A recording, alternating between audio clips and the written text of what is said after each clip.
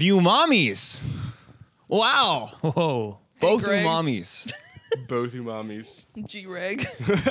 You guys just got done premiering a series of Neil deGrasse Tyson shorts at Bufferfest. And personally, I thought, maybe I'm biased, but I thought it was the by far the best one there, effortlessly. All the other Bufferfest people, they had invested all this money and time, and like, you know, visually impressive, but you guys just effortlessly blew them out of the water, I think. Tell us about your obsession with Neil deGrasse Tyson. How did that start? Where did that come from? Well, you know, Neil deGrasse Tyson has like an inherent funniness to him, even when he's being serious, just by the way he's presenting himself. He's kind of got like Mark Zuckerberg energy, you know, where there's like he has like inherent funny attributes without doing anything really, and he's not a comedian. He's got a grandfatherly presence. And I always thought that, you know, no one has really talked about him for about 5 years. Like, he kind of peaked like early 2010s, I guess. And so it'd be interesting to make a whole hyper specific series about someone that's kind of like out of the sphere of relevancy. Which you did. And then, yeah, berate my audience about it for weeks in advance and then hype them up like. Yeah, that's after I showed you the meme about him kissing himself. So, I mean, The tweet he makes every year. yes. Yes, they've tracked the amount of words it takes for him to express that thought, where in a mirror you can only kiss Very yourself. scientifically. Yeah. What did you call it? Tyson's Law? Tyson's Law. Yes, which is every 3 years, the number of words he uses to describe that exact tweet halves, until the point where he will eventually projected reach the singularity. It's like Moore's Law. If Moore's Law is every 2 years, the amount of transistors on a circuit board doubles, or it's something like that. So it's very scientific. So the Umamis. Both Umamis here. Just cuts you off. Very interesting. Move on. Tell me about you guys. You guys are the couple known as Umami. That's I believe exactly what you said you want to be referred to as. Yeah, exactly. he other really day. enjoys being referred to things that are very girlfriend, boyfriend, Yeah. wife, and Yeah. husband, and No. So you've managed to make a duo, a wife husband duo of animation. Yes, I guess we could put it that way. How do you divvy who's responsible for what? it's pretty vague, honestly. But I mean, he's more technically inclined than I am, and a lot of our writing is a lot of talking out loud. So it's not really like. Yeah, so I do mostly the technical animation stuff, but then Caroline and I help. Like, she kind of like clarifies and helps write my ideas, and I'll just like give her crap ideas all week until one of them makes her laugh or something. I polish a turd. You know. Right. And then sometimes when we're improvising, Carolina will like make things much funnier than they were initially, you know, Right. just by changing a few things. Right. So I'm not familiar with any Carolinas. There's only Umami 1 and Umami 2. Yeah. Right. Okay. So Umami The Umamis as the group entity. When I'm talking to you, I'll stare directly in between you and treat you like a hive mind. It's like a bacterium that's dividing. So after the fest yesterday, one person walked up to me and they were like, "What did that guy? How did that guy animate it?" You know, like people were talking about it. Yeah. You use Photoshop to animate, yeah? Yeah. Yeah. Photoshop Correct. is the most direct way to animate, like in terms you just draw it with a pencil, and then you just it's got like a timeline, so you got the next frame, and that's basically like all the tools are so limited, so it's not like a professional animation software, but I feel like that's all you really need. It's you know? really one step above MS Paint. Right. Well, that's what Duncan, he referenced that there's this other MS Paint guy or something. Yes, yeah. So What's that guy's name? So there's like when I started animating, I was inspired heavily by Pilot Red Sun. Oh yeah, Pilot Red Sun. Oh yeah. And but you know, and also there was other animators at that time too, Braxton the Porcupine, and these channels have never really picked up, but they're like in the same vein where they would make these really kind of like sincere but poorly drawn shit posts, kind of, you know. But they were they're like almost intentionally poorly drawn, because just from the fact that they are drawn that way makes it funnier. Mm-hmm. And so, and it wasn't YouTube. So this is like after YouTube poops. So YouTube poops were like when you would like recut an episode of like King of the Hill or something, and there was one guy that was really good at it, and his name was Aliantos. But I used to find that the majority of YouTube poops were kind of stupid. Like they're just not good, you know. Aliantos kind of elevated that thing a little bit. And then there was this whole so back in 2016, 2017, there were some YouTube animators making these I don't know what you could call them really, but they were just it was like taking like meme energy and trying to like do something a little bit more than just make memes out of them, you know what I mean? Mm-hmm. Trying to make them a little bit more artistic, I guess, in some ways. Even if no one really, saw them as being artistic, because they're just, they're just kind of look like shit posts you put on YouTube, right? Yeah, but sometimes you do a shit post, and then that's what people gravitate towards, so you can actually feed them real art. And this is something I really respect about Umami. Yes. Which is that you guys you're like real artists. You managed to like make actual art on youtube.com without really, I don't ever see you really handicapping yourself or pushing some sort of like uninspired algorithmic slop.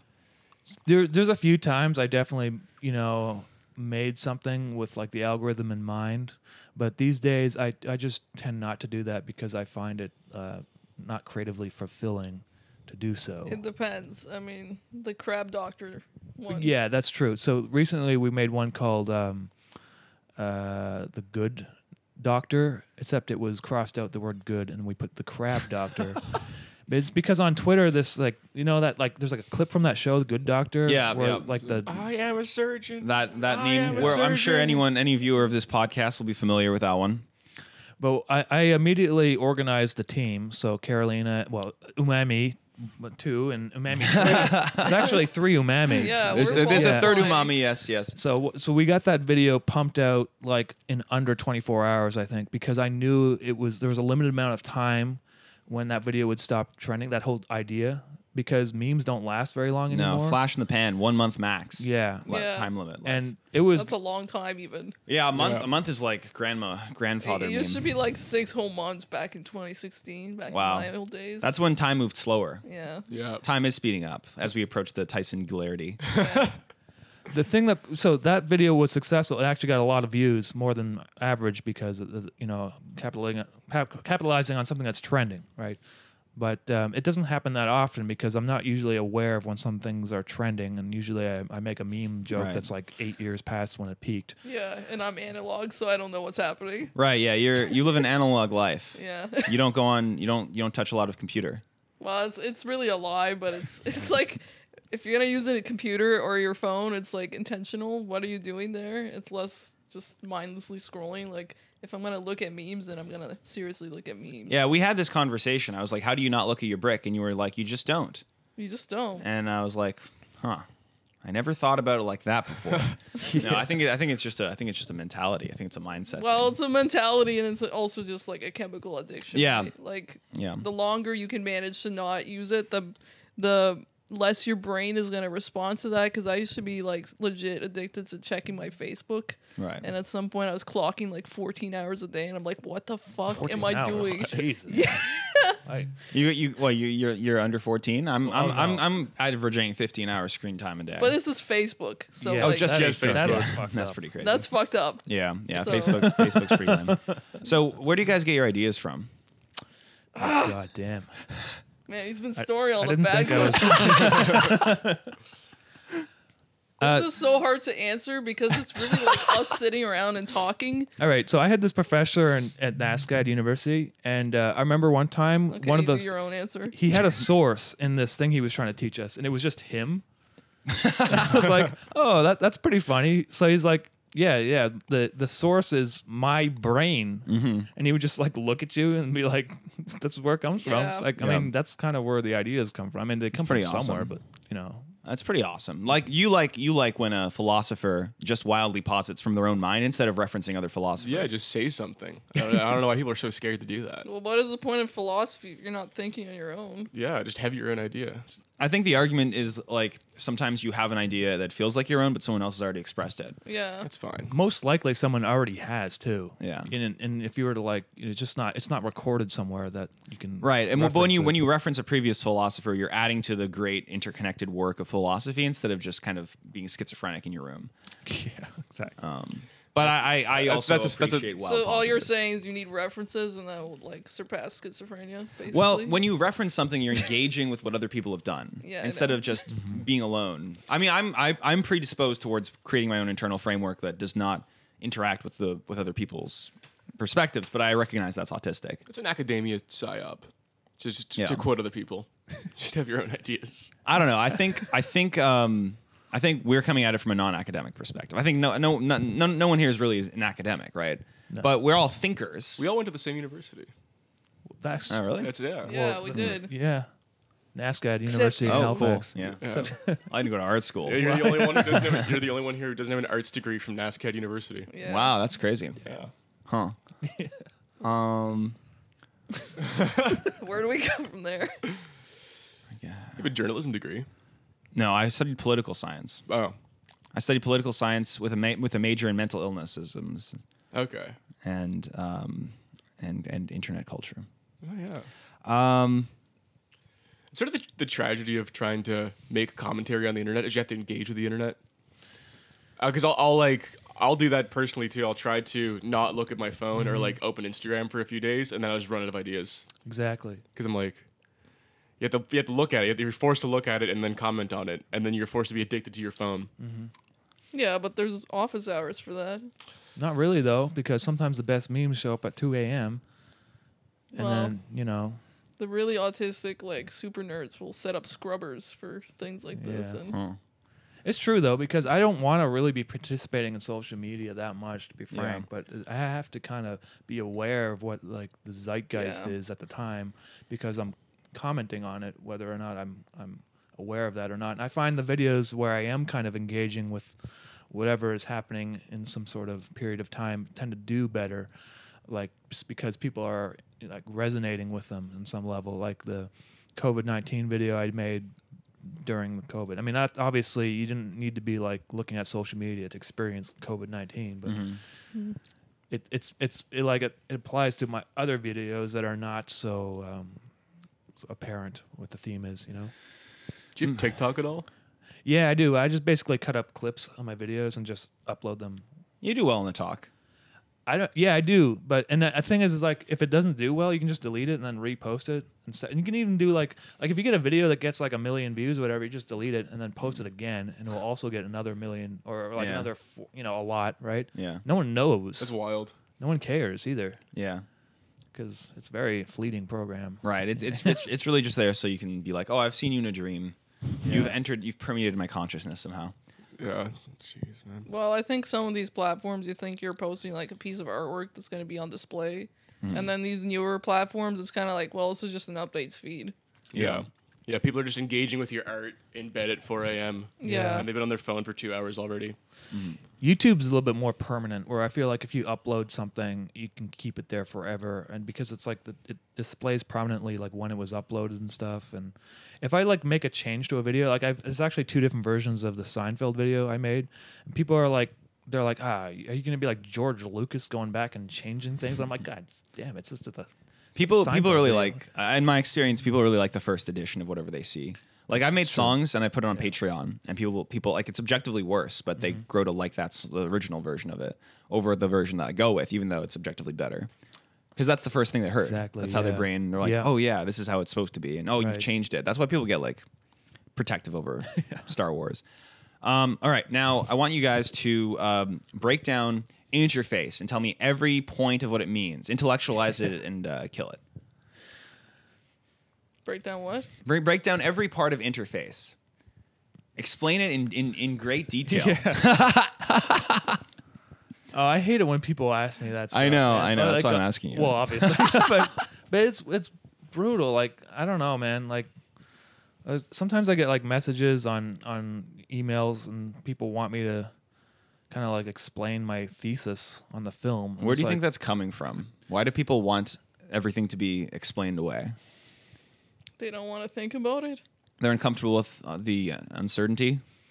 Well, some people do think about it, and sometimes they watch like other videos on YouTube where they like break down interface, but they want to know like the right one. Yeah, that's true. You It's know? like a puzzle to those people. And then there's the other spectrum of people that are just like, this movie is hard. I don't want to think about it too much. Yeah, because like the thing is, you are dealing with themes. There are specific things that you're dealing with in your work in art, but you're also not spelling it out directly. So it's not like it's completely meaningless. It's not like just complete babble, but it's not something that you necessarily want to explain every part of it.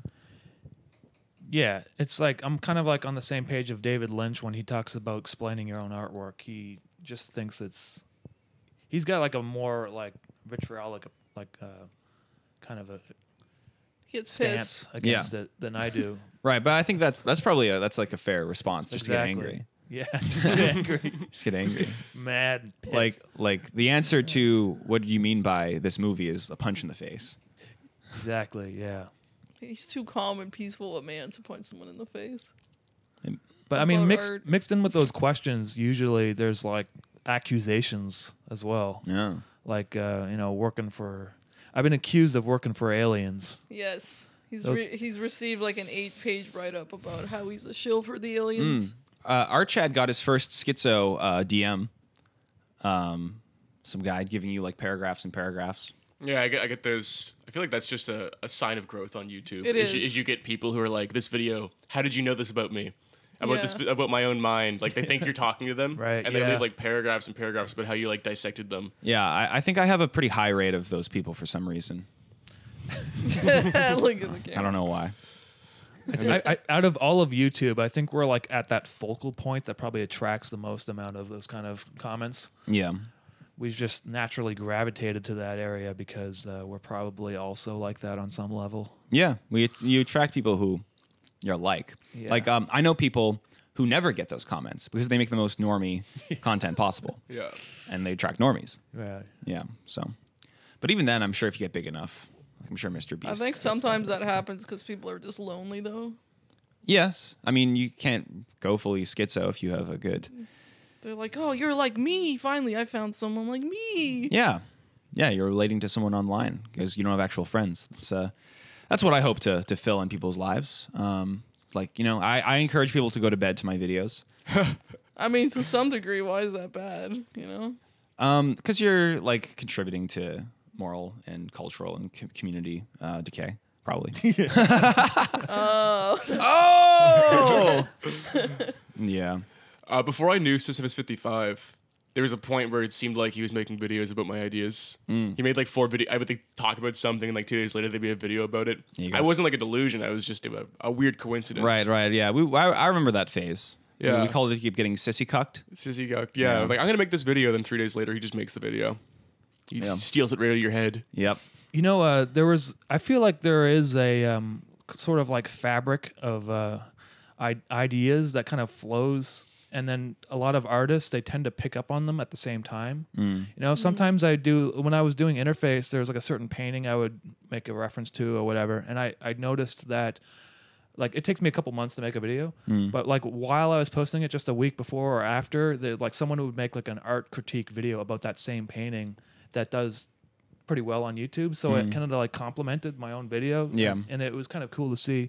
And there was one artist that emailed me once, and she said someone sent me this animation I did, and they asked me if they used me as a reference, and she just wanted to clear the air with me because like she wanted to make it certain that she wasn't like copying my work or I wasn't copying her work, because the weird thing is she made a painting of this guy driving a Cadillac, or a Cadillac classic kind of car, with 3 different faces and a flower in the front seat, which is like almost the exact same thing that happens in safe mode. Yeah. And it came out around the same time too, and it was just like and I saw her paintings, and I thought it was pretty awesome. But and it was weird that it just happened to be that two artists on the different sides of the world kind of made something very similar at the same time. You know? Yeah. I definitely subscribe to that. I always think like if you have an idea that's really novel, it's like you have 6 weeks, and if you don't capitalize on it, someone else will take it because it's just in the zeitgeist. Like it's Yeah. out there.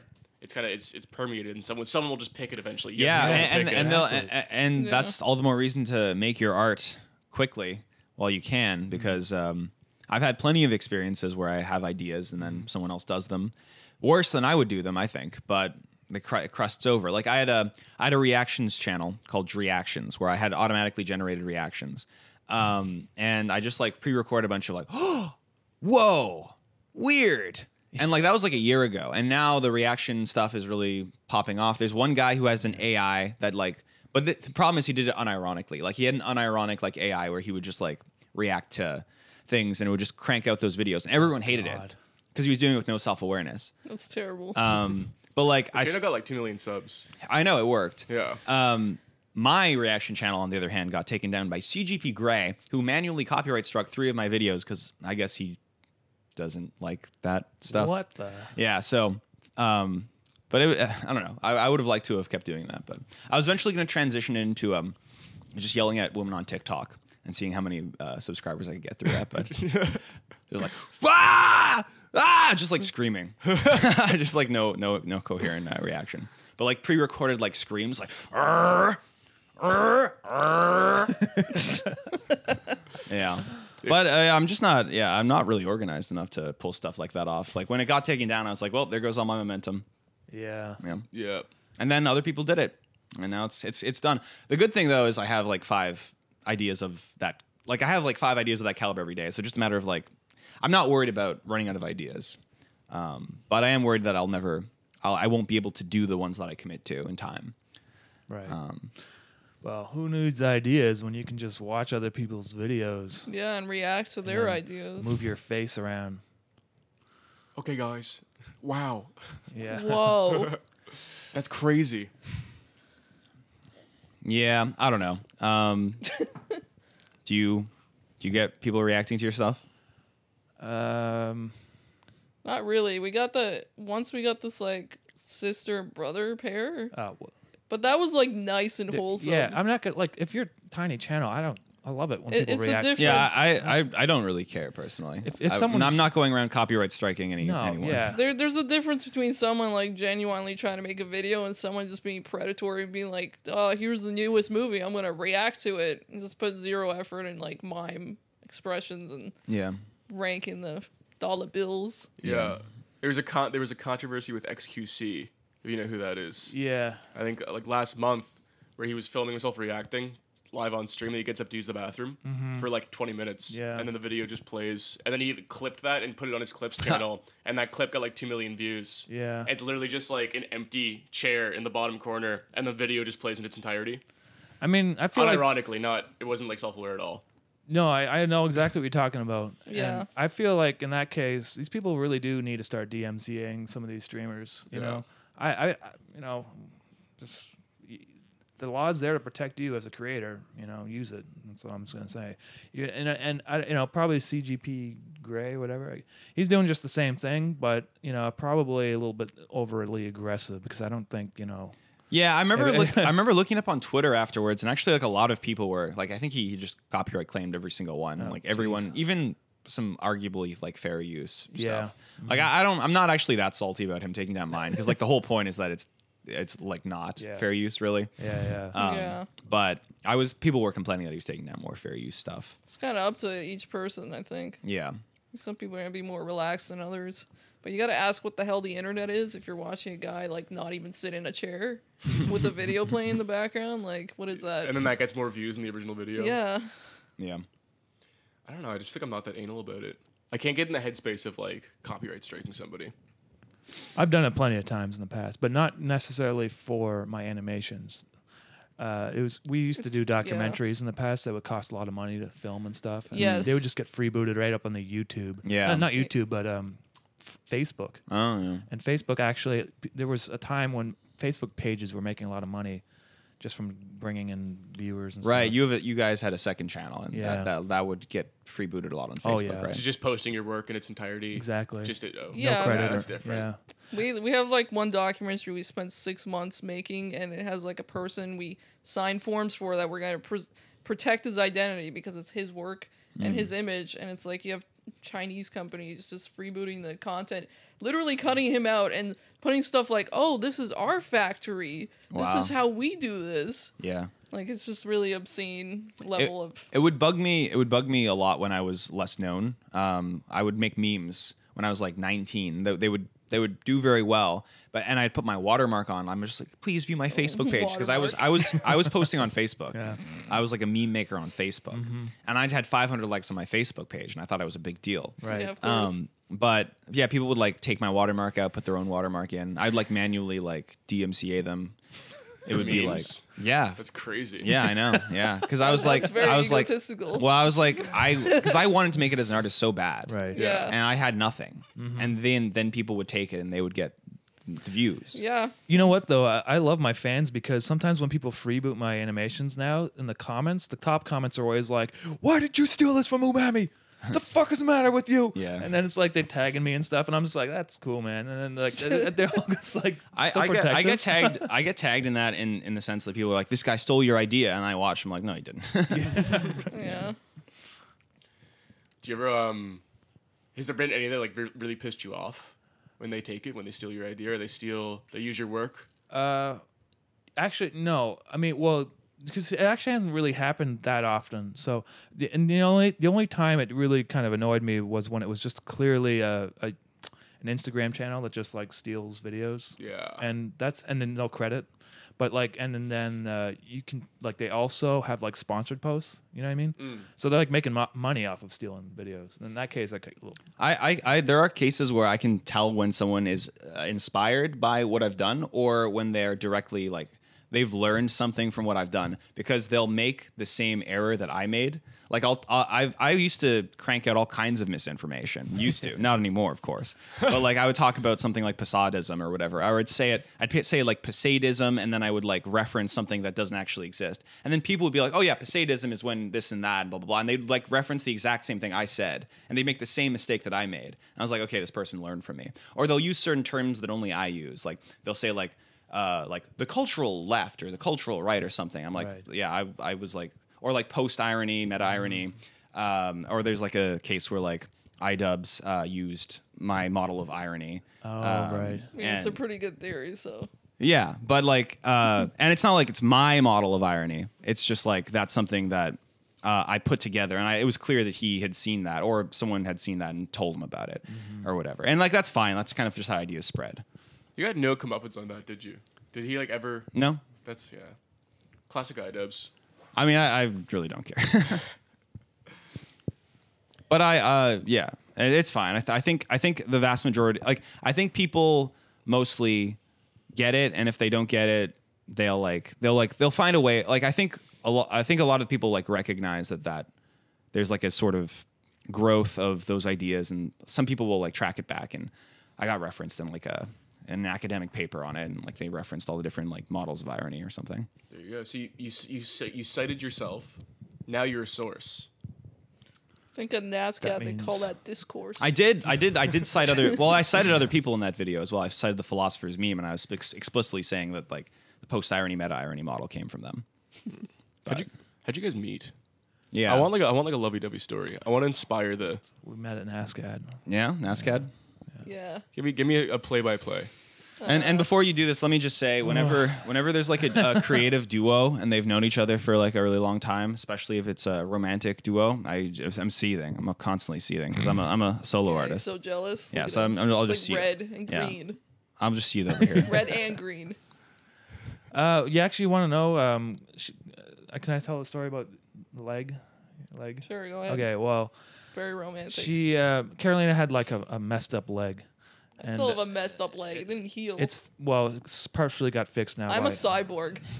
Yeah. She had a For surgery real. to fix it, but I remember she was standing in front of me at the cafeteria at the. I'm just trying to pick NASCAR, a sandwich. and I said, "The fuck's wrong with your leg?"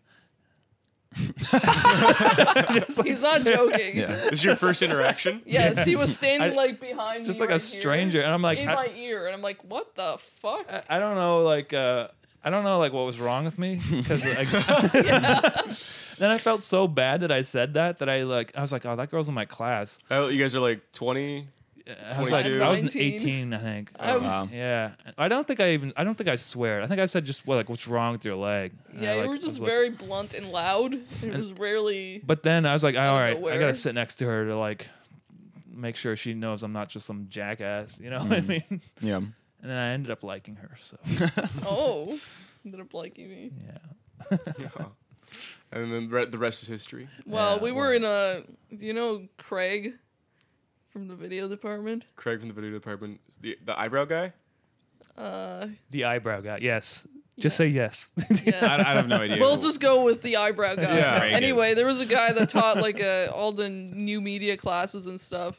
And part of our new media was like doing show and tells basically like it's school all over again, like elementary school. And it's like bringing some personal stuff. And he's bringing in all this like hot dog videos and like his briefcase with a banana and stuff.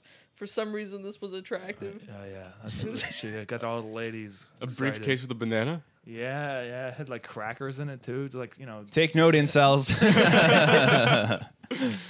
Wait, like a physical briefcase with a banana and crackers inside of it? Yeah, no, Why- I'm not joking. Why did you have that? Because he's weird. Because I don't know, like what else? Why am I having show and tell in university? You know what I mean? Like I kind of had to make fun of it. It was a little bit, weird like- class because it like basically staged dates for you. Like having to do a show and tell is like being purposely vulnerable in front of a room. And then we had like field trips where we like had to take photos on like train tracks, and it was There's always someone in art school that like shows too much. And I know it's show and tell, but sometimes I didn't ask. You know what I mean?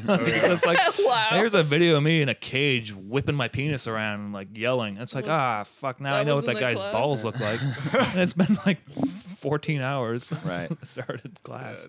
Art school is inherently romantic. It's very romantic. it's Yeah. very intimate. Yeah. I like how you said that right after I talk about some guy whipping his balls around in a cage. Well, maybe I don't know. Maybe Some maybe people are he into found a that. mate. I remember I had through a that. guy who we were doing a drawing class, and the project was foreshortening. You had to do like very perspective. So Right. like you do a drawing where you're pointing at the audience, at the viewer, and like your finger is like half the frame. 'Cause It's like all foreshortened. And he did it with his dick. Ah, So his dick is Oh, like no. huge, ah. like foreshortened, like wide angle lens. So his cock looks like it's massive. And That's his pretty- body's behind it. I It was like really that. funny, actually. It was well done because it was funny. I can appreciate that. Who do you point it at? Like it was like the tip of his penis was the front of the like that's what you're looking at Oh, I in the see. drawing, I see. and then his body's behind it, like so wide angle. Yeah, I mean, if you got that as a dick pic, that's original enough to get people interested. Well, Umami 1 can get away with being a wacky guy. Look at him. That's He's the so that's the, wacky. that's the fundamental thing. You can't get away with that shit if you're a 4. Oh yes. Can I interest you guys in a Zonic? Sure, I'll have a Zonic. This might actually be way too much nicotine though. Last time we gave one dime 4 milligrams and he had a panic attack and You know what? and was like sick. Yeah. Last time I had a cigar, I vomited for 3 hours, Okay. so I will pass. Okay, you know what? True. You guys should take half of this gum. Half of this gum Is each. that like pre-chewed gum? No. Why is it so lumpy? There's a regular piece of gum in there. Actually, they're all kind of bitten. Okay, in half. that's up to you. Wait, no. This one's just cut in half with a knife. I see. So you can each take a half of that, and it'll be 1 It's milligram. perfectly normal to cut gum in half with a knife. You do it. You be the guinea pig. Come on, No, take the no. gum, eat the bugs. It's okay. I'm trying to be. Oh wait, the good. gum on the podcast. We forgot. Yeah, just park it in your mouth. Park it in your Oh, I lips. see. Yeah. Yeah. We've had some complaints about chewing gum on the podcast, and I think it's funny, but Brogan thinks it's bad. It's funny for 20 people, And drinking. and we'll never grow. The audience will never get bigger than those people. that Yeah, are yeah, Chewing gum on the podcast. This is why I need Brogan in my life, because he'll de-autismify my want to make things intentionally Obnoxious. obnoxious. Yeah. My God. My grandfather was a judge on the Grants Council, Like he would give grants or to decide who gave grants. And he was doing it for the fashion department, or he was doing it for a fashion show. It wasn't like associated with art school. And a woman walked out on the catwalk and then just pissed in a bucket. And that was her whole thing. And my grandfather's like 80 years old, has a PhD. I'm not really And he was following where the stories come from. No, he was just appalled. Art school. Yeah. Right. Yeah, I understand. Art school adjacent chaos. Okay. Yeah. Just pissed in a bucket, and he won't stop talking about it. This is like 15 years ago. He Right. still brings it up. As like a representation of Like how the- how art has fallen. How the West has fallen. Yeah. and then you're picking up right where you left off with your videos. Yeah, exactly. Yeah. Exactly. Cut from the same cloth. Yeah. Yeah. That's Archad's been blowing up recently with his Decline of the West videos. It was just one Decline of the West video. Oh, they're kind of all vaguely Decline of the West. That one's the one video that got recommended to me organically.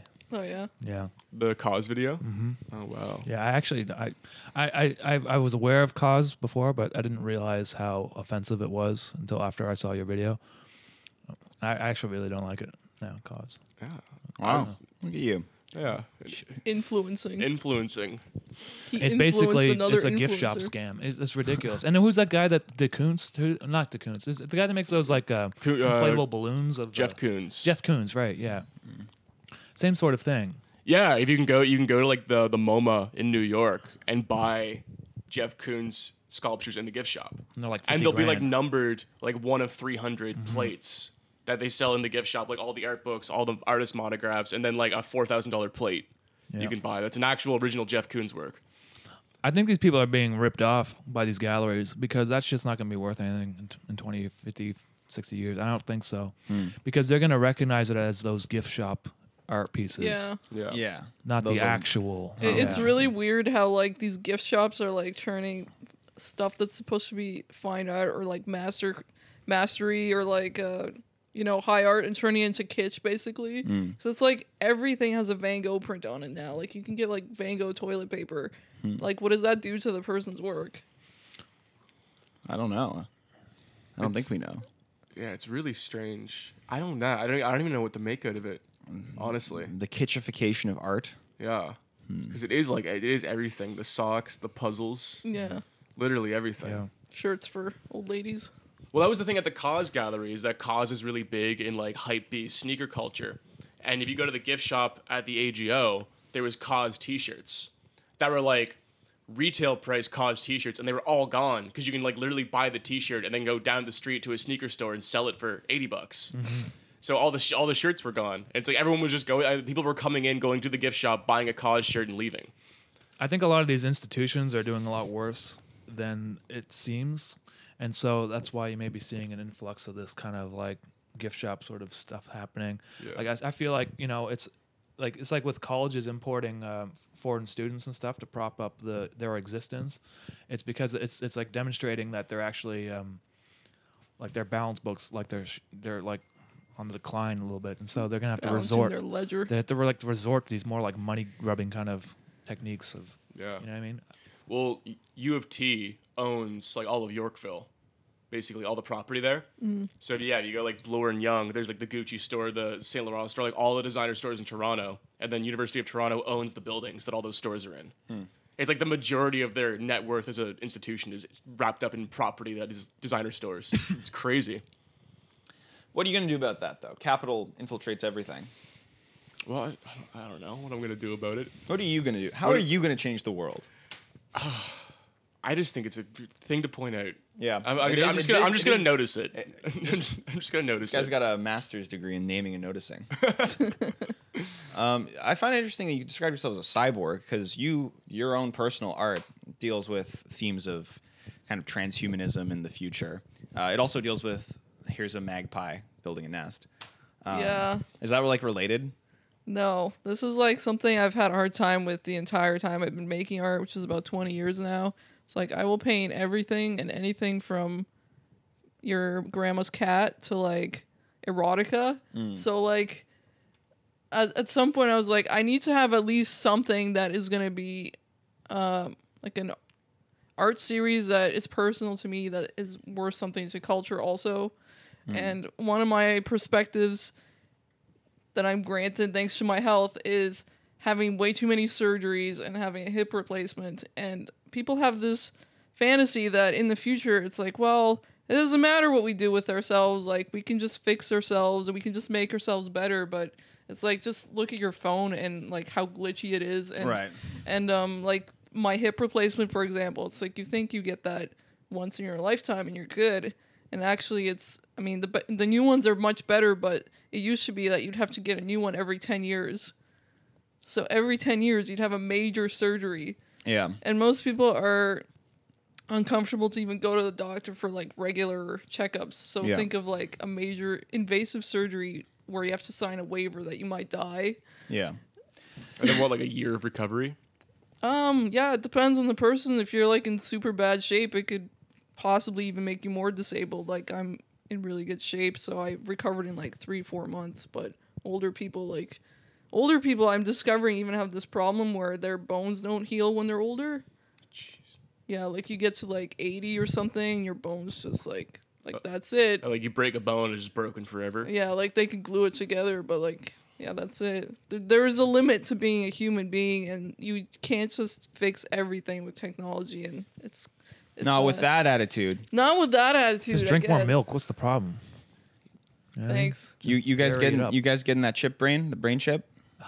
That's one of those ideas, right? It's like, can you imagine that being plugged in? And for one, you're probably gonna get ads served to it for sure, 100%. And then it's like fucking glitching out, like you're trying to like use your arm and it's just like spinning around or something, or. And there's no right to repair on your arm, so you have to like go into the store and they can like gouge you for like $10,000. I mean, I know what it's designed for right now, which is to help with like treating paralysis, which is a noble thing. I'm up for it actually. Yeah, because Yeah. of that. Because there's some people out here that are like actually quadriplegic and stuff. And Yes. they could definitely use some. That's why I don't see any good moral arguments against transhumanism. But I also think like once that it's kind of a modern Bailey. Like you start with oh, this guy doesn't have an arm. What, you don't want him to have an arm, you monster? But then he has 4 arms, and then the baseline is now 4 arms for your Amazon warehouse job because you can pack twice as quickly. Exactly. Yeah. Right. And it's also like, well, if he doesn't have an arm, but it's like, what's wrong with that? Do you have to have 2 arms? Yeah. Like, you could be a person with 1 arm and still be a person. So there's a lot of gray room there. And it's, I'm not really like taking a side, but it's been more interesting to think about how it's not going to be good than how it is going to be good, because it's so easy to be like, No, yeah, right. I'm going to be so awesome. It's gonna be good. It's gonna be better than. He's just going to turn himself into a Terminator, apparently. There's people out there that have locked-in syndrome. You Yeah, imagine that's what kind terrible. of a nightmare that is? Yeah. You can't even move your eyes or anything. And like, just if they can just like hook you up so that you can communicate with the person that's in there, you know what I mean? Like, that's just worth it in my opinion. Even despite all the negatives that could come with it in the future, just being able to connect with those people that are like really suffering right now. Transhumami. Well, the anti-capitalist argument.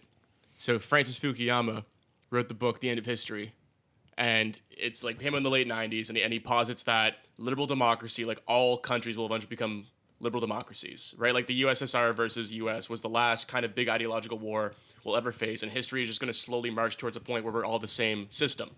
And he came back on that because of transhumanism. He said the new struggle will be, because they'll implement this technology where like, okay, a guy has his arms paralyzed and he's going to get like funding and he gets a new arm and it's a good health benefit. And then rich people are just going to like pay for it to get new arms, even though they don't need new arms, or they need like new limbs or whatever. Yeah, To improve their mobility, and it's gonna create a new class of people who have the money to just like modify themselves versus those who don't. Exactly. I'm gonna get a second robot dick.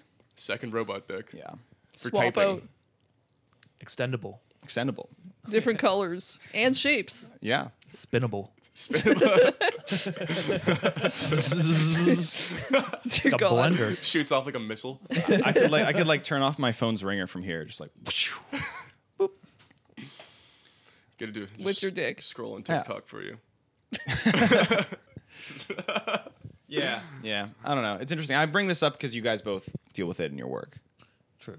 He yeah. deals with it differently. I deal with it more on a psychological point yeah? of view. Yes, because the interface is about like, you know, He's everyone's- explaining it. Everyone, well, there you caught me.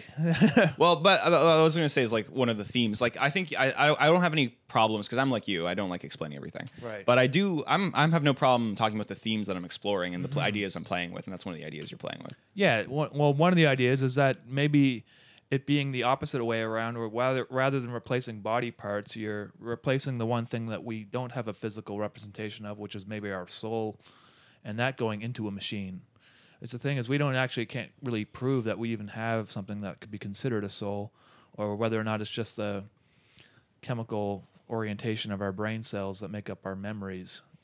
But if you were to like recreate those memories in some sort of digital environment, maybe you could recover whatever it is that was a soul into a computer. And if you give that, like, those memories and stuff the ability to operate independently, how much different is that from the actual person? We don't really know, because if a soul doesn't really exist and we're just a collective embodiment of memories and experiences, then what is the difference? It's very existential about it. You can upload your soul to a machine. I'm just gonna smash with a brick. Yeah. I'm a diehard robophobe. Well, it's like that. Think of like a thought experiment, where it's like the kind of cartoon trope of like switching brains with somebody. And when you really just think about that, it's like, what are you switching? Like, what would it be like to be me, but then also be Greg? Right. Where I'm like, I have myself and my conscious awareness of the fact I am Greg, but then I have Greg's mannerisms and body. So like, what is me and what is you? Like, if we switch, how would that work? Right? Doesn't that give birth to a new human? No.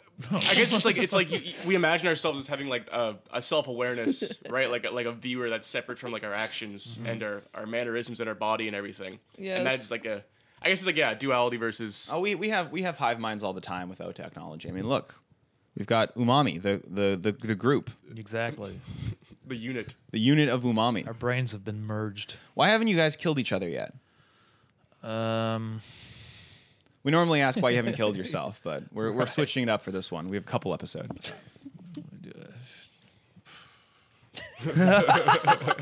Wow. Because it's illegal. Yeah. If it wasn't illegal, What? Okay, why haven't you guys killed yourselves yet? well, see, that's like I said, we're merged, right? If I killed myself, then Right. Carolina would have to go too. Okay. Can't be So, Yeah, responsible peace for that, goes. So huh, interesting. Yeah. You're living for each other. yeah. Interesting. I guess. That's beautiful. What's your answer? I don't know. Huh. This is what therapy's for, I guess. It's a big black hole over here. Yeah. We might as well be therapy. Yeah, we're like YouTuber therapy. Yeah. Exactly. Yeah. Have you done many psychedelics? Uh-oh. Veer. Here we go. Veer. Yeah, I have. Yes, of Yeah. course. Yeah, marijuana and shrooms. Yeah.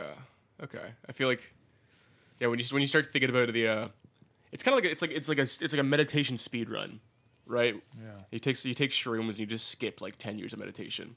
Yeah, I Because when you guess. start thinking about like the self and like what the self is and like what the viewer is and duality versus like singularity in the body, right? It's like it kind of just that's like natural with shrooms, with psychedelics. You just kind of always end up on those thoughts. Yeah, you can't really avoid them, but I would say there's still a difference between meditating and shrooms. One, you have more control over what you're doing Yeah. and your awareness, and the other one, you're just kind of like the visitor. Yeah. And if you can even do both at the same time, then you're like at another level. What do you make of like, oh, this guy must have been high to make this though? Like, That's pretty annoying. yeah. I'm like when I made interface and stuff, I never took Yeah. psychedelics. It's just it's almost like something that you do after you create something, you know, so you can just decipher Reflect on it. you know, because especially when I'm like composing an album or of music, sometimes it is nice to take some like a gram of shrooms Yeah. and listen to it. You know what I mean? Yeah. But sometimes I question whether or not those ideas that you get from taking shrooms, like, you know, the unity and all that, if it's actually true or if it's just some sort of like base template that your brain defaults to when you're taking that sort of thing, just to kind of like appease you a little bit. Or I don't know if necessarily what it's telling you is like a universal truth, or if it's just like some sort of like, that's the universal truth that your brain chemistry is made up to tell you. You know what I mean? Yeah. Does that make sense at Yeah. all? Yeah. It's kind of confusing. Well, I don't know. I've never done a drug in my life, so I can't relate. Yeah, whatever, man.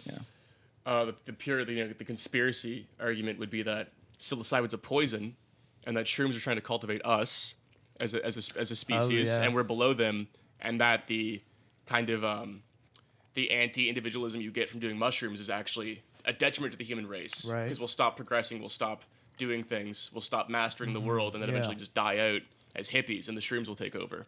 That's an interesting idea. I mean, actually. fungus has And been around much longer than anything on this planet, so it's They want possible us- it knows how to do that. And it's all connected. Yeah. Like there's a fungus.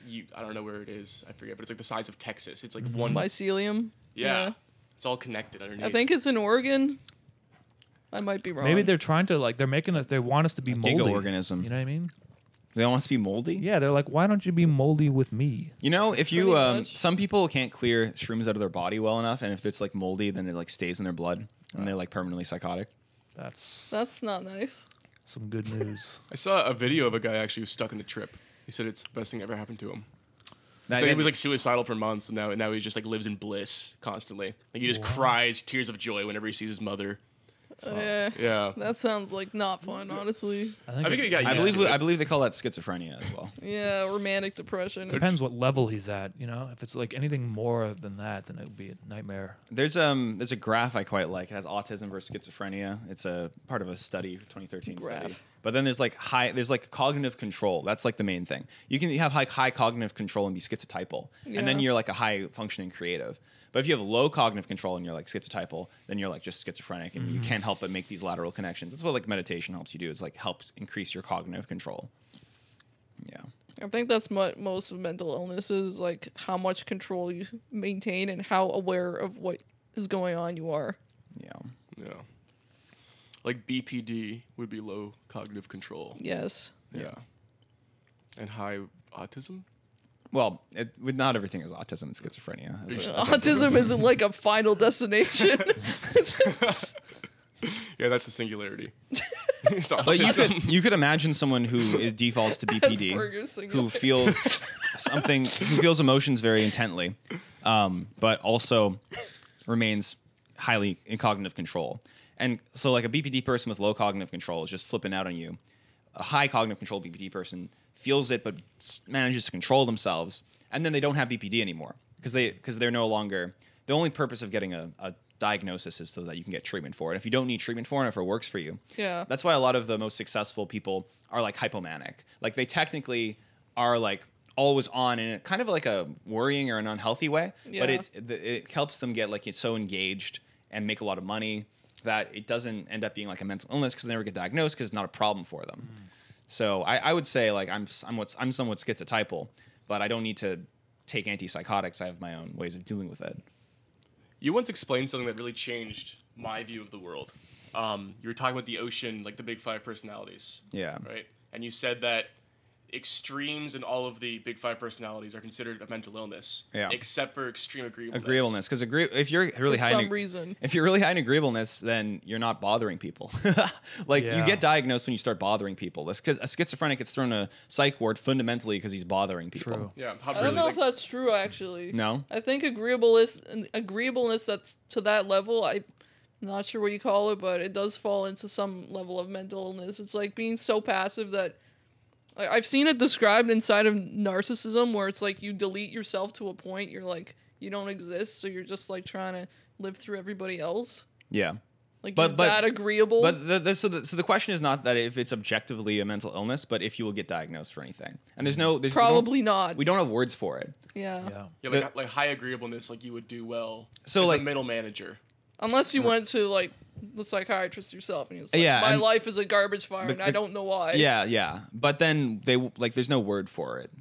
Like they Not wouldn't be really. like, because like if you were really high in disagreeableness, they would say you have antisocial personality Right. disorder. They'd say you're a sociopath, Yeah. and then you would work on becoming more agreeable and doing nice things for others people. If you were like overly high in openness, you're schizophrenic. If you're overly low in openness, you're like autistic. If you're overly high in conscientiousness, you probably have like OCD. If you're very low in conscientiousness, you don't have a job. You probably have like like You don't have a job as a Just depression. you're just like depression, like being a failure, blah blah blah. So like all of these things manifest as mental illness, and they have DSM-5 associations with them. For agreeableness, like the closest thing you could maybe say is like maybe like a codependent relationship or Probably. That would something. be a good one. Yeah. Although now I feel like looking this up later. You guys are both what INTJ, right? I am. He doesn't. I've done a test in high school and I was Billion years ago. INTP. Okay, yeah. You strike me more as an INTX. Yeah. You're like more in the middle. It's less. But I think you're pretty clearly an INTJ. I'm like, I've just for fun, I've taken that test every year Uh-huh. on different platforms, and I've taken the official one, and it's like, I've never scored so high for something so consistently in my life. And I tried to do it drunk or high just to skew the results, and it's like still the same thing. Yeah. I got INFJ once Oh, interesting. when I was lying. So That's fun. That's fun. I wonder if I look up Umami on the personality website, what it'll pop up. it'd be really fun to see what other people have to Okay, say. I'm gonna look it up. Someone showed me that before, actually, and I'm pretty sure it said INTP. Which I was surprised that they knew that much about me. in my obsession with this stuff as a hobby, I would probably type it as that.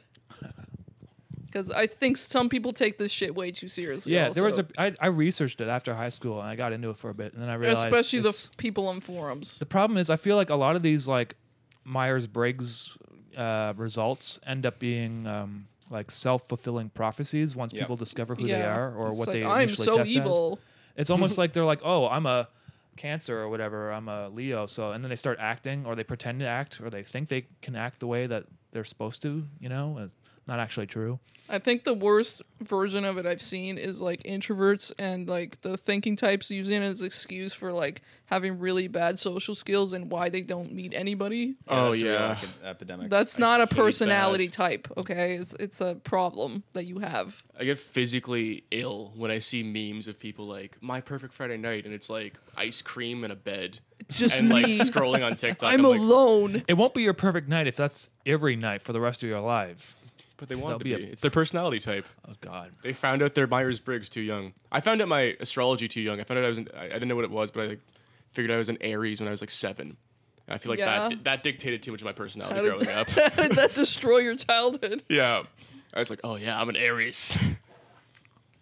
I found out I'm a Cancer, and it like made me angry because it's like you are motherly. I'm like, what the fuck does that mean? What the fuck does that mean? I'm like 18. I'm not motherly. Oh my god. Yeah. I didn't know this personality database thing existed until he showed me. And it It's quite interesting because people like speculate and like you can tell kind of that. I mean, I think if I was just watching your content, I would like INT for sure. Yeah. It's definitely thinking content. It's using the bathroom. Well, it's thinky, but like what I like about you is you don't overthink, and that's what you said on Bufferfest stage, and you said it Yeah. very succinctly. He overthinks in the background. I'm going to overthink it now, but if I were to repeat what I said was overthinking doesn't lead to better outcomes, especially when it comes to art. Yeah, yeah? you're talking about that in terms of the Tyson animations you did. Right. Some of the dialogue you just kind of like. I just like thought like I'm going to write the dumbest thing that comes to my mind that makes me laugh. And for some reason, it was the thought of like cutting up those lead vests that you get at the dentist before they take your X-ray. And then what made me laugh about it was that it's like one of those things you never think about ever, except for like the moment that you're doing it, right? Yeah. And then lead poisoning. So obviously the connection there is Excuse just me. hilarious. Right. Cutting it up and putting it in the water supply Yeah. of Flint, Michigan, specifically. Yeah. Well, you were saying that in the context of trying to make art, and I don't think art is like a thing you can think about 100%. Like, there's a point you have to let go. Oh, Brogan loves thinking about art. No. No. When you're making it though, or thinking about stuff that's already made, a little bit different, I guess. Yeah. Thinking about it after is different than thinking about it while you're making it. Yeah. I think anyone who's tried to make art has been there in terms of overthinking what they're doing and deconstructing it and losing Yeah. it loses all meaning. Yeah, that's why I dropped out of grad school. Yeah. Yeah, I got so depressed. I was like miserably depressed painting. And, like, Honestly, after I graduated, I couldn't paint for a while because like the whole atmosphere of art school, it just made you like go into that headspace so much that it was paralyzing. I was like, it's not worth painting anything. Everything's been done. Everything's worthless. Like, yeah. what's the point of painting people again? What's the point of painting like nature? It's been done a trillion times. Yeah, I that's a common story I hear of people post art school. Yeah. I actually most people I know I graduated with don't paint anymore. Yeah, they either never paint again or they find it somehow. Yeah. They get out of the darkness. There is a darkness. We had a great discussion on the last episode with a guy, Plastic Pills. He's like critical, like he's a PhD, critical theory. Like he's a prof too. Like he's really really into this. And I kept asking him like, what's the point of all this? Like critical theory. I'm like, what's it good for? What's And his answer was like, I just like reading and talking. And I'm like, that's a great answer. That's the best answer you could give on why you do something. Yeah, I mean, if you enjoy thinking about something, criticizing it, and taking it apart, that's fine. But like, Yeah, just a genuine kind of light enjoyment of it, not pretending it's super serious, and that's kind of his mode of being. And I think with art too, that helped me a lot. yeah, Was just going to like, I like painting, full stop. same. Yeah, I was like, I like the process of this. it's fun It's sometimes. Someone has rated all of the interface characters in terms yeah? of Myers-Briggs. Mischief is an ENTP. Probably, And the reasoning is all scary clowns are ENTP. It is known. it's the archetype for clown. And then they put Henrik down as an ISFJ, which is the opposite type. I don't know about that one. I don't know if you know enough about that. It's more like your dad. I think he's probably more like ISFX. Yeah. I don't think he Family judges man. too hard, especially after all that he's been through. Yeah. So We bring this up so much. We should do a podcast episode when Frank James comes. We will. And the whole thing is just him. Like we don't even talk. Like it's like just a lecture for 2 hours where he just explains everything. Yeah, Yeah. He's we should do that. He's not necessarily the most succinct when it comes to that. He can kind of no. but it's hard. It's like it's a framework for it's like a framework it's like a party trick framework. And it's fun. I find it works best when you're a really extreme example of your type. Yeah.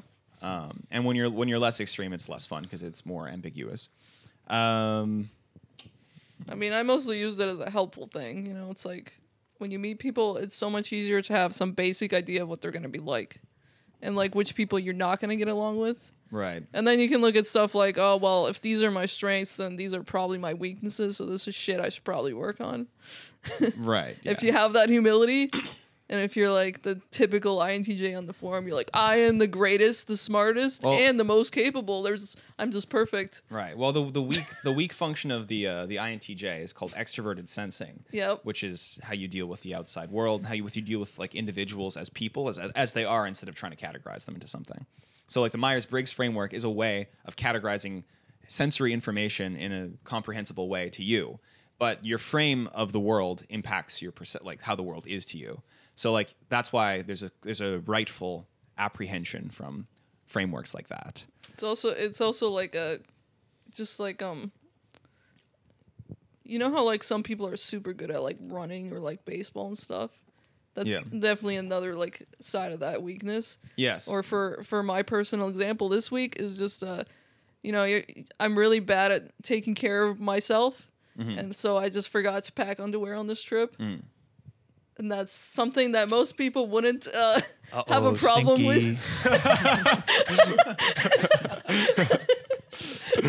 Yeah, the extroverted sensor types like ISFP, ESFP, ESTP or something. Those people are like good at sports because they're like really good at like their external environment and like reacting to it. And those are like the action hero types. Yes. Yeah. Noticing. Nudicing. Observation. I can't help it. I mean, maybe that's telling of my type, but I always think there has to be bad types. There has to be a type that's bad. Like, what's the worst type? Yeah, this is ENTJ mind rot. But there has to be. Like, because like Everyone has you're their so personal hierarchical one. in your mind that there has to be like you can't just be. You're like a J type. You have to like judge everything and like sort everything into a hierarchy. But the worst type is ISFJ. Is it? No, I just don't know. That's the opposite type of me. My nemesis is ESFJ. Your Oh, nemesis? Yes, my nemesis. Who's your nemesis? Yeah, we don't understand each other at all. Yeah. I have a friend who's ESFJ, and it's quite tiring to be around. He's like an extrovert. that's my mom. Yep, I'm. You have a real nemesis? Yeah. Like an internet person or like someone in real life? Like your neighbor? Real person, right? No, it's just I don't. It's not like you're. Like, It's more like I try and talk to these people that are this opposite type of me, and it's like talking to an alien. Like I genuinely don't understand where they're coming from, what their motivations are, and what they want from me at all. Even if they say it very bluntly, it's just like what? Yeah. Yeah, I feel that. I felt that on the last episode with plastic pills because we were talking about COVID and like everything going online, and he's like, "Oh, that's great. I love like just not having to talk to people." Being That's atomized. brutal. And I was like, I felt like physically ill when he said that. Although I don't even like that. That's when I realized I was an extrovert because in Ottawa everyone was talking about how they hope the pandemic goes on forever, so they don't have to leave their What the house. fuck? Yeah, I think there was what was weird about that was the people that would be okay with it were terminally online and also had the loudest voices while this stuff was happening, and everyone else was like kind of forced to be online at the same time. So it kind of gave this like weird dynamic where maybe a minority of people were kind of like controlling the narrative of things, you know, the psychological narrative of things for a lot of people, and because of the hive mind, people bought into it. You know what I mean? Yeah. I personally think that it's, you know, like, dude, what is the point of just being so introverted that you're sitting by yourself and looking at pixels on a screen? Is that going to be your life? Because I don't think that's what. That's not really introversion though. That's being like antisocial at that point. You know? Yeah. But some yeah. people, that's what they want. you Well, know? I think that's what the world wants from them. It's easier to control them. It's true. But the present company is excluded, of course. Anyone watching this podcast is exempt. Yeah, you guys are great. Nobody yeah, does that That's at the all. thing, right? So I'm like kind of like anti-consumerist too, but at the same time, I'm selling merch and stuff. So I don't know how to like feel about that because I'm like, you guys really don't need to, you know. I'm like I play video games and stuff, but I feel like there's a percentage of my audience, I guess, or that just like they spend too much time doing that sort of Yeah. thing. And you know, I got a sponsored video coming out soon that's like for a video game company. Yeah. And like I'm sort of like I have some of the themes of my animations are to not like just to at least be aware of these kind of corporate interests like taking portions of your mind that you're not even aware of and And yet you're commoditizing doing it. And yet I'm like play video games. Well, you're not really. But well, I'm going to be soon. But Yeah. I think all you can do is be hyper aware of the contradiction and feel it. Yeah. Feel it in your soul. Never You're let not. that You're also not everyone's die. dad. I'm just if anyone like calls me out on it, I'm gonna be like, guess what? I just money. No one's going to Money. call you out on it because Money. everyone intuitively understands that you have to do that. Yeah. The concept of selling out doesn't exist anymore. Like Yeah, that's true. if you are a small YouTuber and then you get your first sponsorship, you'll get comments being like, "Congratulations, Congratulations on getting your you first got that sponsorship." bag. We're so happy for you. Yeah, Yeah. selling out. 'Cause it's you just- want to see your guy win. And It's like your anyone that baseball is team saying winning. that is, they don't matter. I've been turning down like sponsorships since basically the beginning of my channel, so I never really thought it would be. Well, usually I would like respond back with like a brief, like I'll take your idea, but I'll make this like video about it, right? And they never like want to do that. Which there's like a standing desk company, and I told them like I'll make a video where some guy's like using his desk, and then it keeps extending into the ceiling, and he gets crushed. Yeah, I remember you telling me this. Bones come out and stuff. Yeah, I guess they didn't like that concept. Yeah, I do that shit all the time with my sponsorships, Yeah. like, and I get away with it most of the time. Yeah, you gotta make it fun. Like a guy sitting at a desk and he just slowly rots. He's like sitting and typing and like his like limbs fall off. His bones like turn to fucking honeycomb because he's sitting all day. So you guys are working on this animation where Oprah is a wheel. Tell us about that. Hell yeah, we're working on this now. The Oprah wheel. Written by JJ. JJ McCullough gave me this idea, and Oprah Winfield, Wheelfield. Oprah's It's already wheel. started. She becomes Oprah Wheelfield. This is like JJ's impression of your work, which is like, oh yeah, you guys should do Oprah as a wheel. That's like right up your alley. and then she's talking in a very deep voice. Right. That's the whole idea. But there's more to it than that. I could see that in your style, like the wheels just like slowly rolling down. I am Oprah. See, this is what I mean. Like, people are like, how do you guys work? How do you divide the work? It's like us sitting there being like, yeah, Oprah as a wheel. Oprah as a wheel for like hours, and it just kind of cooks on the inside, Yeah. and something eventually starts coming out.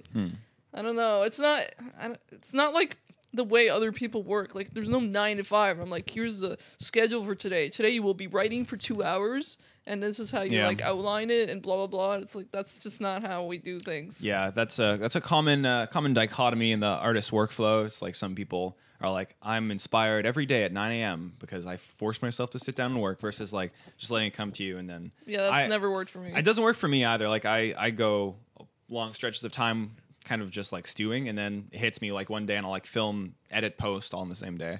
Yeah. I agree and disagree with that. For me, it depends on what I'm doing exactly. If I'm making music, like a lot of it just comes from messing around. You know Yeah. what I mean? And like if I'm not messing around, it's just never gonna come at all. You know Yeah. what I mean? Because if I go into it like, oh, I just have like a great music idea, and I go and sit down and do it, I can never recreate whatever that idea Yeah. is. You know what I mean? Yeah, I get that. But for like writing, I guess, yeah, that makes sense for me. No, I get that as well. Like I sometimes if I am really blocked, all I have to do is just work on one thing, and then like the juices Yeah. start flowing. Yeah.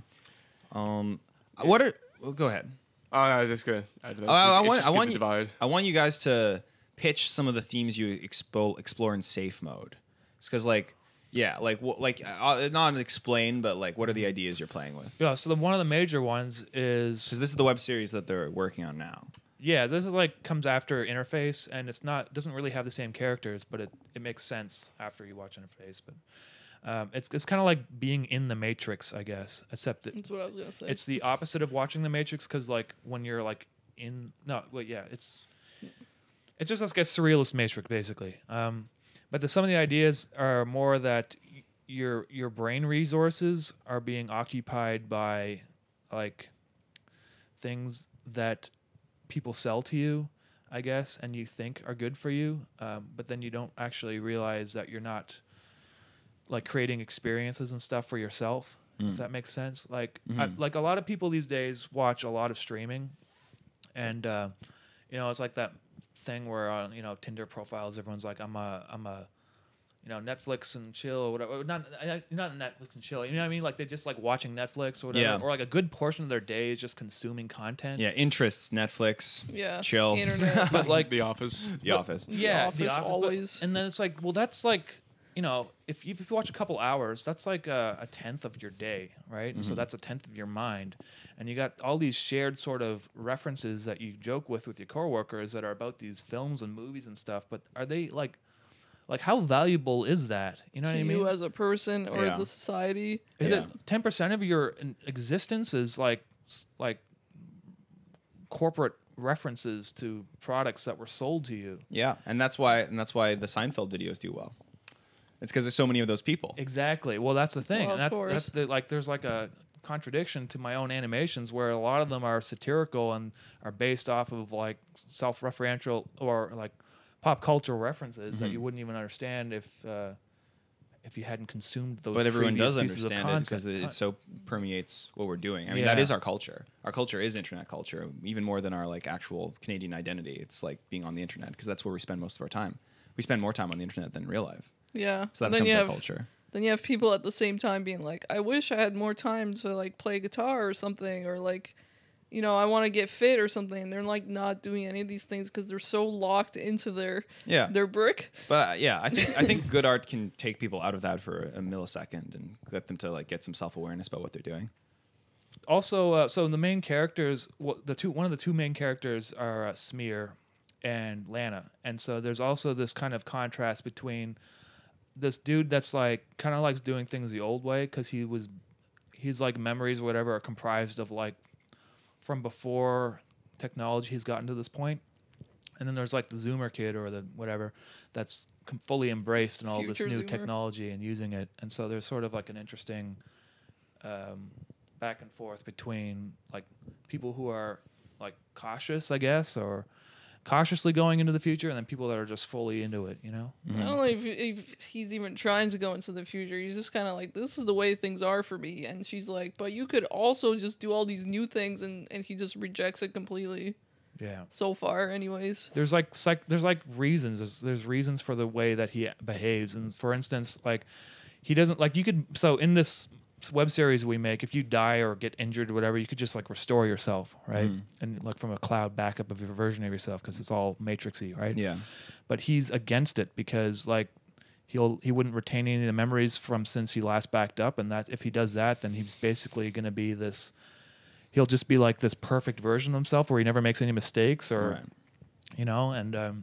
and he's against that on like psychological reasons, you know, Right. because he thinks that's his identity, you know. Right. And then the girl's just like, just fucking do it. You're gonna die. Like, and she gets mad at him. Like, if you don't do it, you're gonna die and be deleted, and no one will know about who you are, and you know. That's a really big example. I was just thinking that he chooses to drive places and walk, and she's like, but you could just teleport. Right. Yeah. Oh, interesting. But yeah. think about Like that. even the little stuff. One of the things he says is like it's not about the destination.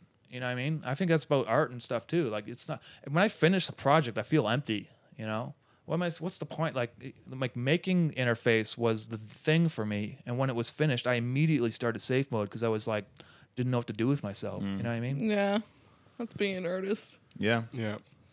Someone explained it to me. Do you know Alex Livingston? No. You ever come across him? He was I think I do. a prof at NASCAR. Yeah, it's water. But yeah, I was on the same thing, and he was like, "Oh, just imagine everything's practice. Like there's never a finished product. Like your entire life is just practice. Right. Like everything you do is just like practice, like getting up and working. There's no checkpoints Yeah. of finished products, Yeah. and that really helped I me. agree with that. There's Yeah. just like landmarks in between all that practice, which is the things that you just decide are finished. You know? Yeah.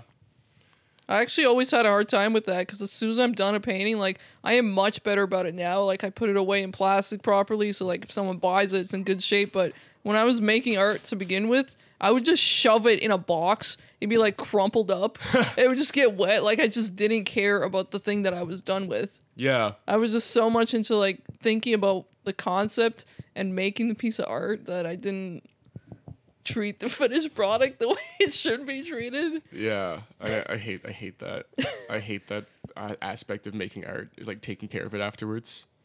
I have like so many paintings I've just shuffled between city and city, and they're all dented. And whenever I Yeah. move, I have to like put hot water on the back and like dry it with a blow dryer to retighten the canvas because they get so fucked up. Yeah, I got some of that stuff still. Most of it I end up throwing out in the end because I'm like, realistically, no one's gonna buy this now, and it looks like shit, and it's old. I had a self-portrait that I've been keeping since NASCAR, and I recently just stabbed it to death with a knife.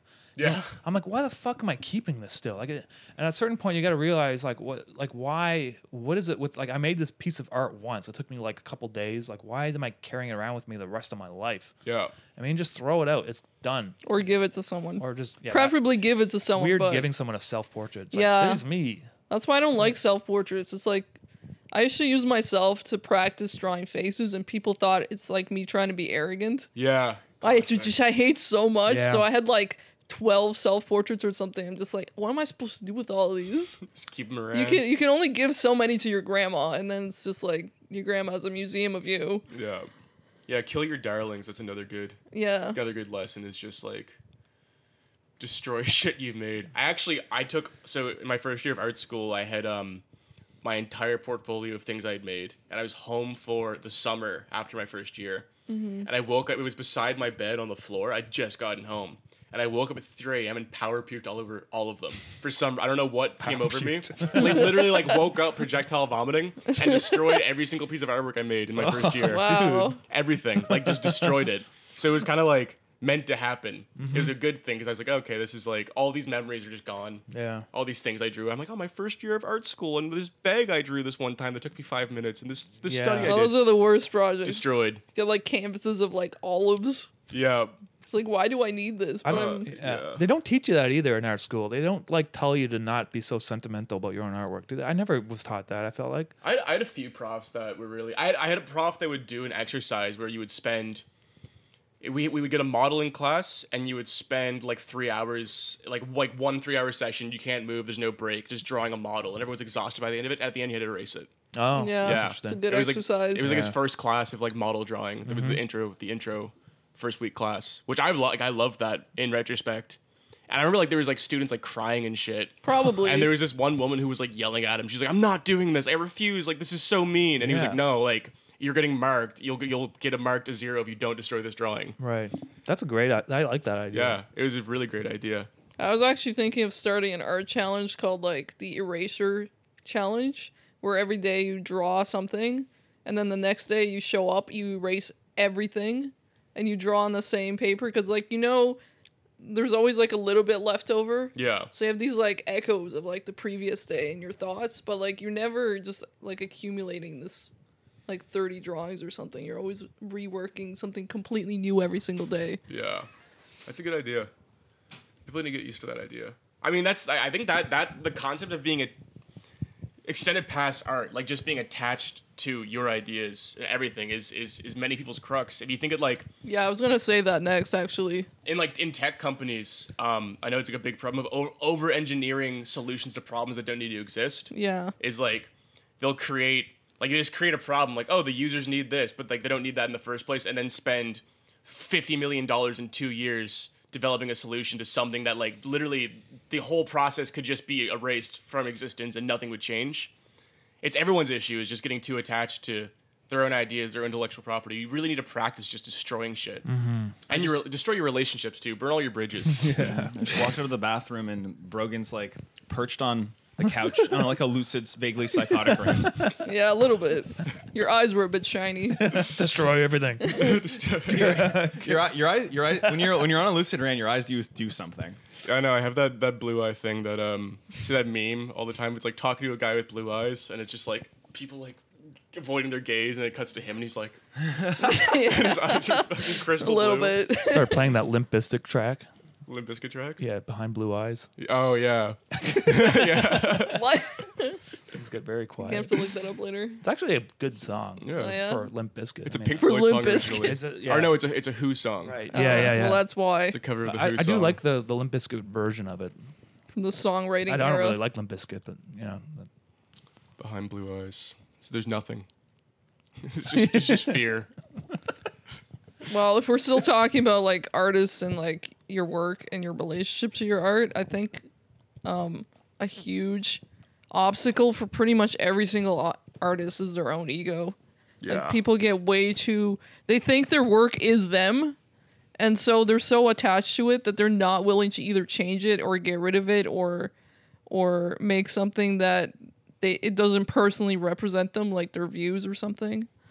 I've been noticing this about pop culture references in general. Like I was talking about how everyone consumes so much content where it becomes part of them, right? The moment you start criticizing something, like from just like I'm an artist, like I think hate about Roblox. things critically, right? Like critical reviews of like art or paintings, whatever. People will like get violent if you like aren't completely just praising some piece of art, you know, even if you like make benign comments about something, you know. And I feel it's because like people have consumed so much stuff that they feel like you're attacking them when you're talking about a piece of like an arrangement of color or something, you know what I mean? Yeah. It's really strange. Like Star Wars. yeah, exactly. Like I hate Star Wars, so. Like, it's their identity. You almost. what? You what? Get her. I wish people would appreciate and be fans of content and creations like Star Wars and stuff, but it's not. They have to like remind themselves it's not them. What's supposed to fill in my identity then? Well, That's the problem. Yeah. Who are you underneath all that?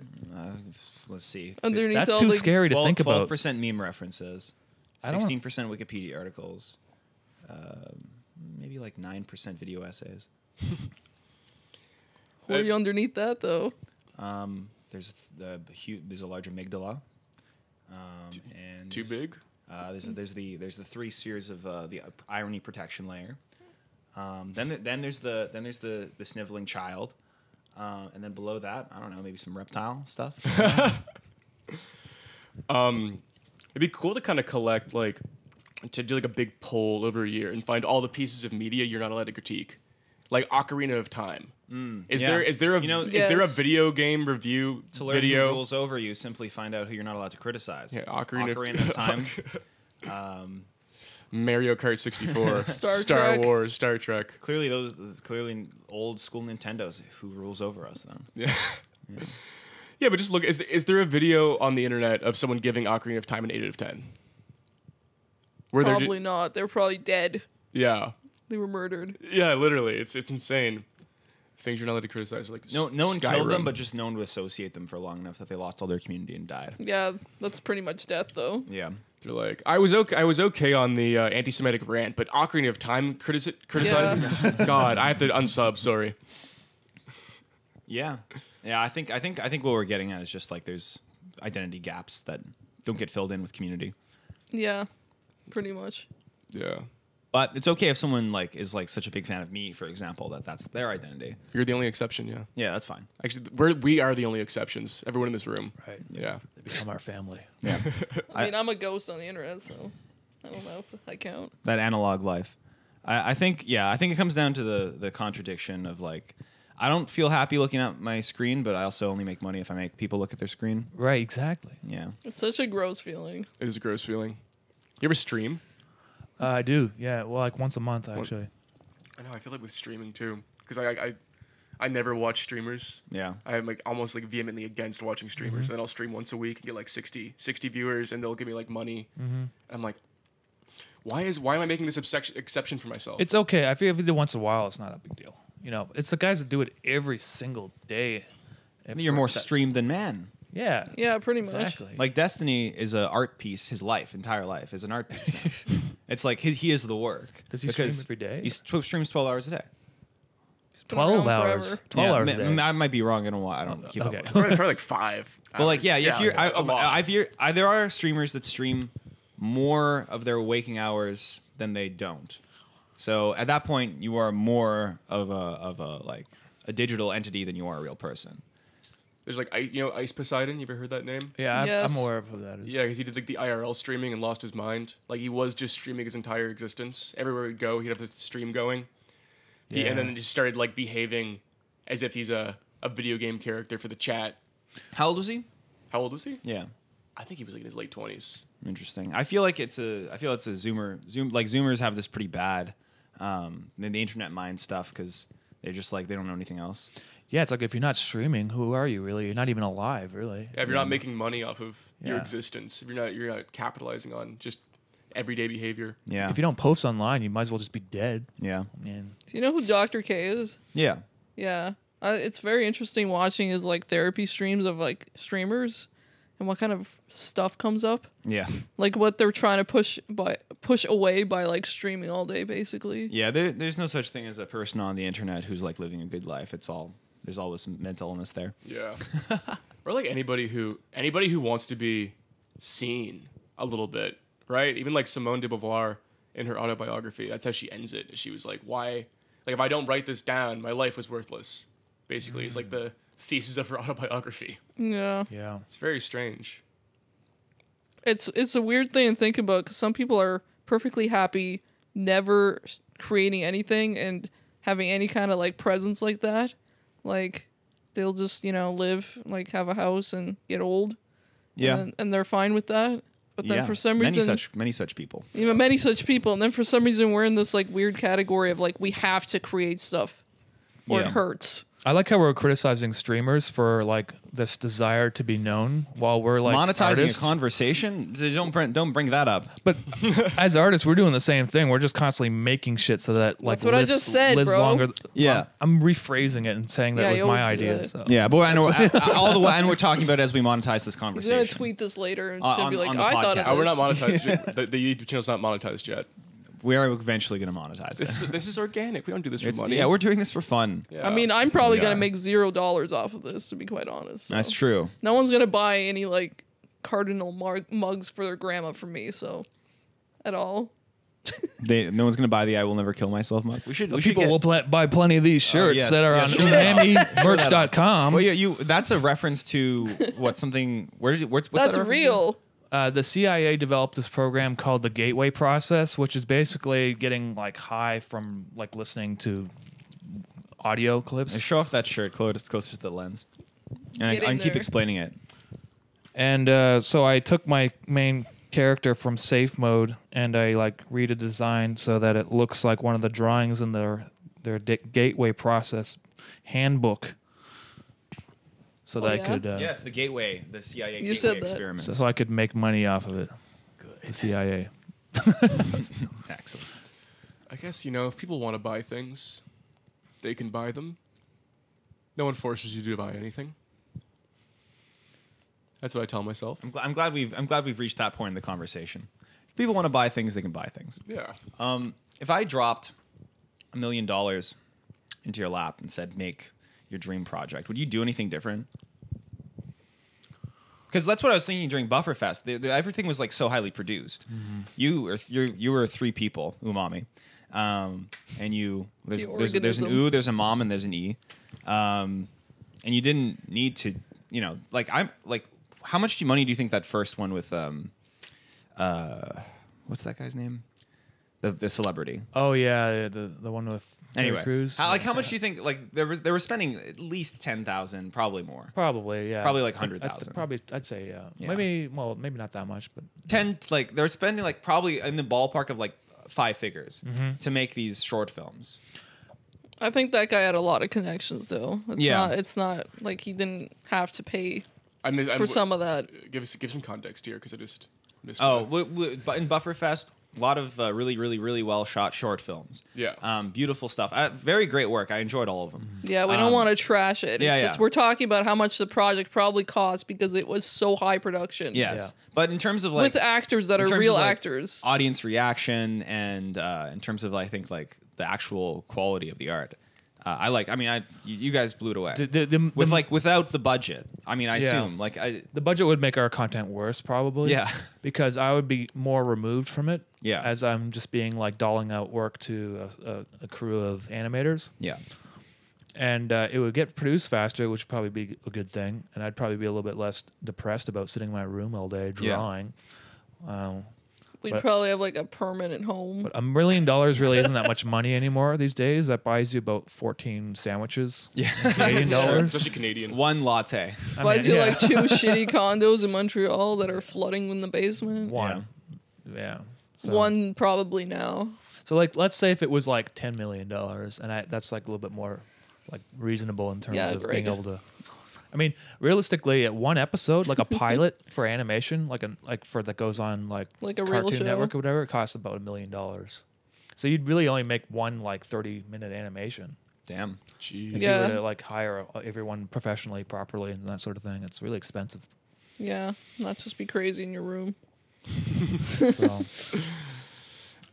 so basically, making one episode of something that's probably gonna be worse than the shit I just make up when I'm like manic. I don't know if it's worth it. Yeah. It would be cool. I'd probably put the money into like real estate. Yeah, Land. honestly, we'd like invest it and just keep All doing that what we're land. doing. I'd be like, use this to make art, and then you'd be You'd like, finally, a real home. estate. Yeah. Rental properties. I mean, that's part of it, though. Is like he'd probably make better work if he didn't feel like he has to. If you weren't worried about like rent and stuff. Right. Yeah. Exactly. Yeah. Yeah, that's a permanent place to live. another case for UBI right here in this Good art. conversation. Just give people. There's an entire Joy Division. That music scene came out of basically UBI. Oh, really? Yeah, because that area was really industry heavy into the 50s and 60s in the UK, and then all the industry died, and then they subsidized all, like literally everyone lost. It was like 80% unemployment in Sheffield, I think, is the name of the city. So they had all the apartments and the condos dropped down to like basically nothing. Rent was like $100 a month, $50 a month. And then they had UBI, and everyone got a government job. They had to work 30 hours a day just to like keep the economy going. And then within that 2-year span, it was like Joy Division and like 8 other bands popped out of this area because they had the time to make good music. Right. Where it wasn't like, I can actually just make what I want to make. I don't have to worry about this being marketable. Yeah. Same with like, you could make the argument for like Soho in the 50s. All the artists living in just like studio lofts. Yeah. Making art. And that's where like, I don't know, Velvet Underground, Bob Dylan, Andy Warhol all comes from that era where it was like just enough money to keep your apartment above water. Yeah, like you have a house for like your head above water. You can make $200 a month in income and not be homeless, right? Sounds like communism. to me. Yeah, really. Just don't talk about that dirty shit with me. Anyway, let's get back to the Fountainhead. So you're a fan of Ayn Rand. Yes, well, obviously, because I've read that book. That means I agree with every single thing that she's written down. Word for word. He studies that like a Bible in the bathroom every morning. and there's no way you can just take sections of it and sort of agree with them. Yeah. What's your favorite Ayn Rand banger? The one where she writes a story about how the main character blows up a children's hospital. Because they didn't like the branding. Yeah, because they put like a design motif on the top that wasn't like part of the design of the architectural plans. And then while she's writing, she's like shedding a tear because he's so brave. He's the only guy that could do this. Yeah. There's like a chapter at the end of that book that's like there's like no paragraphs. There's just a big rant that goes on forever. And he's like, it's like I don't know. It was I don't know how I got through that book. I must have been like, You lived at 'Cause at it- your parents' house, yeah, and there was that's nothing to do. that's- The yeah. Fountainhead. The font, yeah. I could do it with some Vyvanse. Font. It's like font size like 3, and it's like 700 pages, something like that. Yeah, that's a long book, and I got through 200 pages. Yeah. Fun fact about that copy specifically. I've told this story before, but that's like a vintage copy I found thrifting. And I had it beside my bed. I was reading it, and I was out of my apartment for the night. And my roommates, one of my friends came over. One of my roommates' friends came over, and did a bunch of heroin, and then Okay. nodded off in my bed and spilt whiskey all over it. So all the pages are stuck together. And I always wonder if there's allegory there. That's why I bring it up. It's like you vomiting on your artwork. It's like me vomiting on my artwork. so meaningful. Yeah. Yeah. Exactly. It's possible. It's a sign. Okay, well, we've been going for how long? Hour and a half. Hour and a half. We should close it up. Should we? Yeah. With I that think so. with that story. 24 that hour killed it. stream. Well, That What killed time the is it? conversation. We gotta get going soon, don't we? Yeah. We have to go to a gala. I have to get my award, Yes. which I know I have already won. Yes. No, I didn't. We I don't we know. we We voted. actually have no we idea. voted for you last night. Oh, We- sick. and then we ignored everybody else. Yeah, we're going to a gala. That's what's next for us. Brogan's coming as well. Cool. We got an extra ticket for him, and we're gonna watch you get your award. We don't know if we And have if one. you don't get your award, I'm gonna riot. No. I'm gonna I will riot. be okay Do if a I don't Kanye get an West. award. Yeah, Umami had the best. I'm gonna let you short- finish. I'm gonna let you finish. Umami had the best animation of all time. We don't come here just to get awards. We just want to hang out with people. Yeah. Have a good time. Yeah.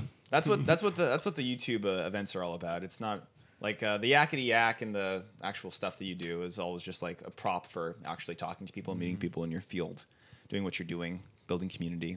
That's what we're trying to do here. Yeah. Community. Yeah, and that's the real horseshoe theory. That's the real horseshoe theory. Is it really?